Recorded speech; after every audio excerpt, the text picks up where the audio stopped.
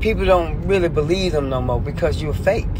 You're fake. When you tape record people and they don't know they're being recorded, that's like a snitch. Don't y'all agree?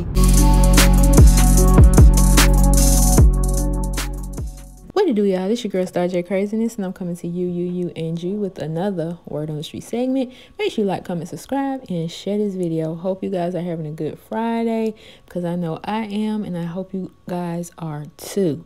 Now, if you didn't see this video, make sure you go check out this video.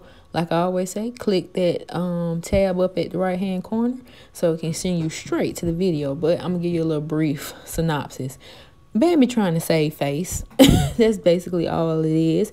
And I know her publicist told her to do it, or the publicist wrote it for her and told her to go ahead and post this on your Instagram, because baby, no, not how you was rocking and rolling the other day, posting stuff, trying to talk all that cash money ish. Talking about Erica, she need to slow her pace, because today she gonna wish she kept quiet. Now it backfired on you, and you wish you would have kept quiet. You ain't got no more in the chamber, do you? Anyways, she had basically sent out an apology, and baby, no, a lot of people, we ain't going for it. No. We don't think it's sincere. Some people do, but most of us, no. We ain't jumping on that wagon. We don't want nothing that you pouring out the carton, because it's old and crusty and it needs to be thrown away. Period. Smell funky. All right. But anyways, this is the apology she had wrote. And yeah, y'all can screenshot it or do what you want to do. Or like I said, definitely go check the video that I did right before I put out this one. And yeah, but Momma Dee wasn't having it. She wasn't having it. So Shade Room, they had reposted her apology on their page, and Momma Dee got in them comments. And I was like, I knew she was gonna come from up under the trenches. She was gonna come from under the trenches to get on Bam, and that's what she did. So this is what Momma Dee said. If you were serious, you wouldn't have turned off your messages. You have blocked the whole world from sending you messages. That's how we know you don't mean it.